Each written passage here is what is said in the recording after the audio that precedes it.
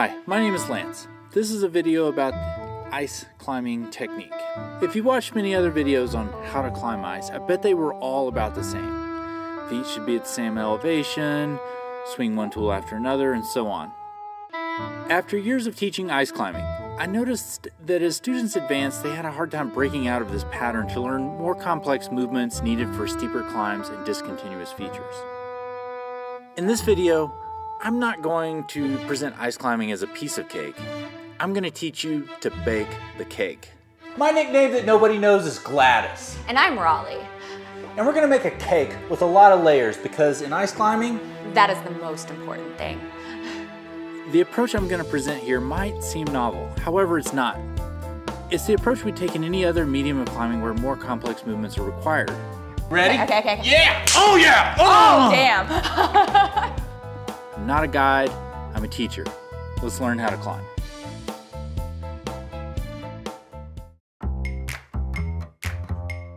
First, let's talk about a good swing. I like to compare the swing to throwing a dart, a movement that requires a light touch, precision, and a concerted effort to accelerate the projectile. There will be some movement in your shoulder, a little more in your elbow, but the majority of the work will be done with the movement of your wrist and fingers. So the first key point, your head should be up, your shoulders back. You need to create space between your shoulders and the ice for good mechanics. The second key point, place the tool in front of you in the direction you want to move. Can you do it left-handed? Can I? I think I can. Oh. Remember, yeah. Not as efficiently. You know, because if you had two tools, you would wanna like use one, and then progress a little ways, and then come back with the other and sort of like leapfrog. It's like one, move your feet, and then the other. Very important. In rock climbing, it's not uncommon to have a hand placement that isn't positive enough to lean back on. However, with ice climbing, up to the point you're climbing thin, delicate ice, there's a huge gain in efficiency to lean back on the tools in order to move your feet freely and increase the leverage pushing your crampons into the ice via this cantilevering effect. So take the time, get a good tool in the best place. Rather than just say move your feet up, let's get specific. Movements can range from moving your whole leg, using your hip and knee joints, to finer movements of just the ankle joint.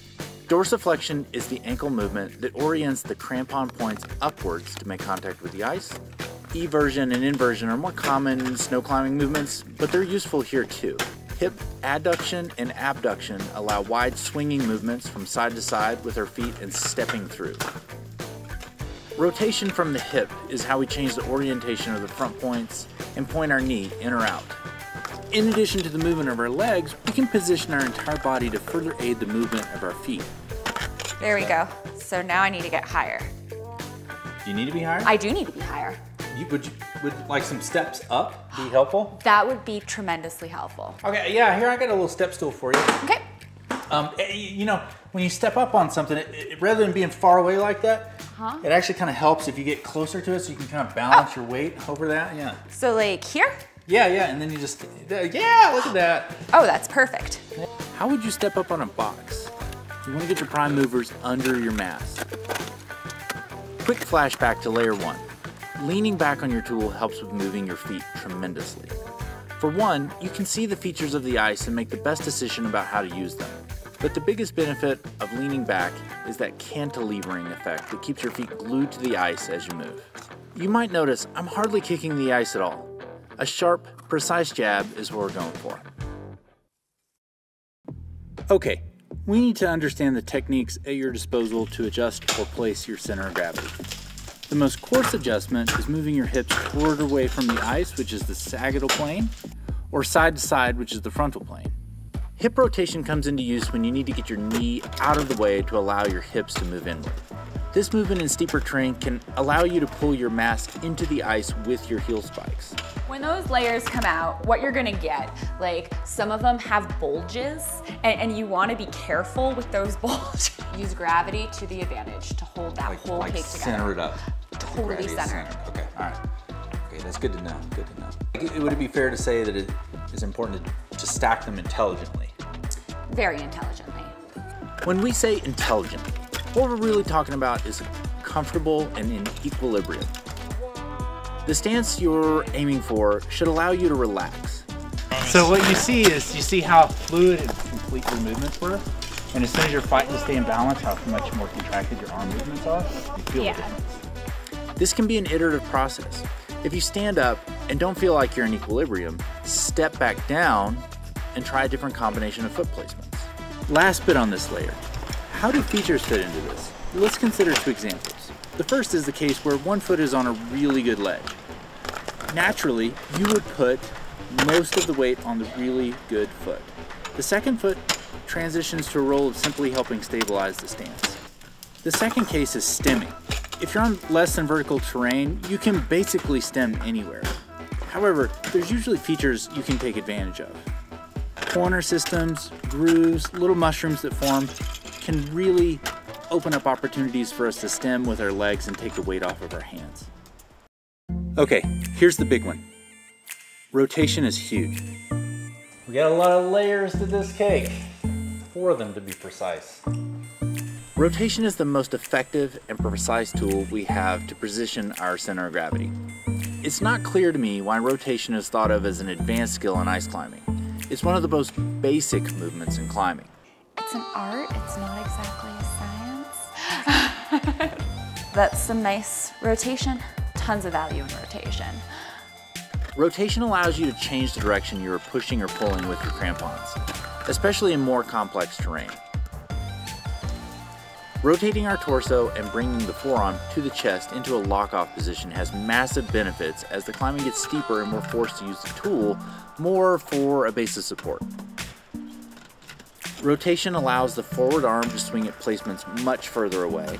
Combining rotation of our torso and hips with adduction and rotation within the hip joint, we can get our center of gravity directly under a tool.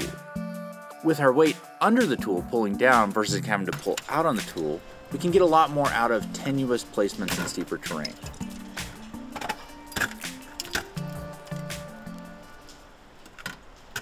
The only geometric shape you'll hear me talk about is the gold star you get for placing a good tool where you want to go, moving your feet efficiently with proper body positioning, and placing your center of gravity intelligently. Now go on, go bake those cakes. All right, ladies and gentlemen, welcome back to the Gladys and Raleigh Baking Show. We had a brief intermission there because we're f***ing amateurs. Raleigh, I got a question. We ain't got a mixer. It's all right. You just need the right tool. The right tool. Like this. Okay.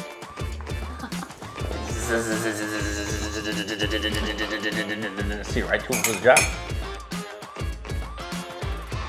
And while the cakes are in the oven, we really want to thank our live studio audience for coming out today and being such an integral part of the show. Right. Thanks. Right. Definitely not going to be a prize under that guy's chair.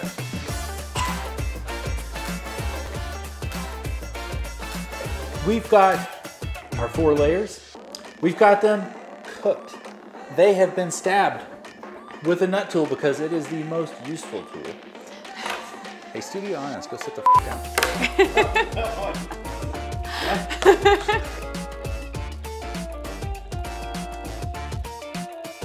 Check.